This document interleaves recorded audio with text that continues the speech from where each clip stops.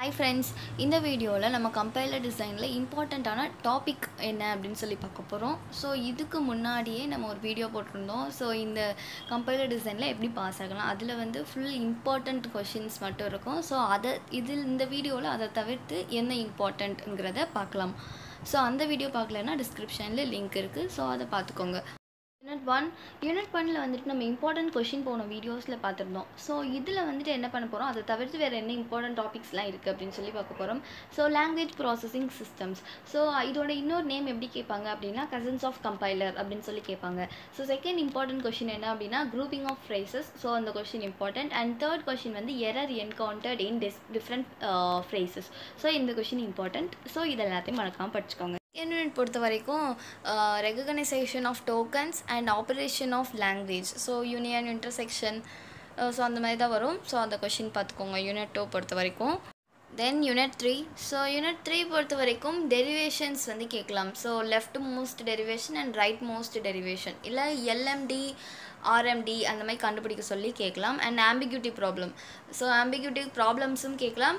And plus theory அதுவும் பார்த்துக்கோங்க. அதுக்கப்புறம் யாக் வந்து தியரி கொஷின் தான். ஸோ பியூர் தியரி கொஷின் தான். ஸோ அதையும் பார்த்துக்கோங்க.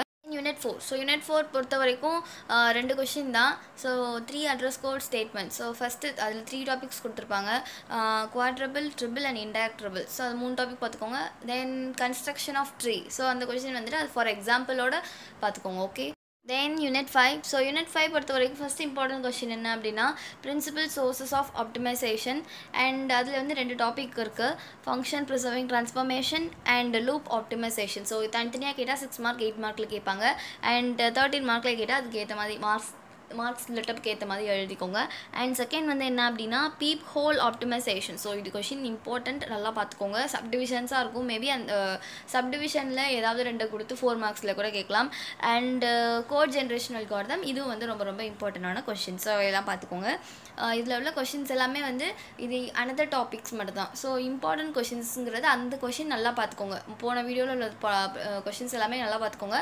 இதில் உள்ளது கொஞ்சம் அட்லீஸ்ட் ரீட் பண்ணி அது கண்டென்ட் என்ன அப்படிங்கிறது தெரிஞ்சுக்கிறது அளவுக்காவது கொஞ்சம் படிச்சு வச்சுக்கோங்க. கொஷின் டஃபாக கேட்டாங்கன்னா கொஞ்சம் உங்களுக்கு எழுதுறதுக்கு வந்து ரொம்ப யூஸ்ஃபுல்லாக இருக்கும். தேங்க்ஸ் ஃபார் வாட்சிங் கைஸ். இந்த வீடியோ உங்களுக்கு ரொம்ப யூஸ்ஃபுல்லாக இருக்கும் நம்புறேன். அண்ட் இந்த வீடியோ உங்களுக்கு ரொம்ப பிடிச்சிருந்தா உங்கள் ஃப்ரெண்டுக்கும் ஷேர் பண்ணுங்கள். அவங்களே வந்து லைக் பண்ண சொல்லுங்கள் அண்ட் சப்ஸ்கிரைப் பண்ண சொல்லுங்கள். தேங்க்ஸ் ஃபார் வாட்சிங்.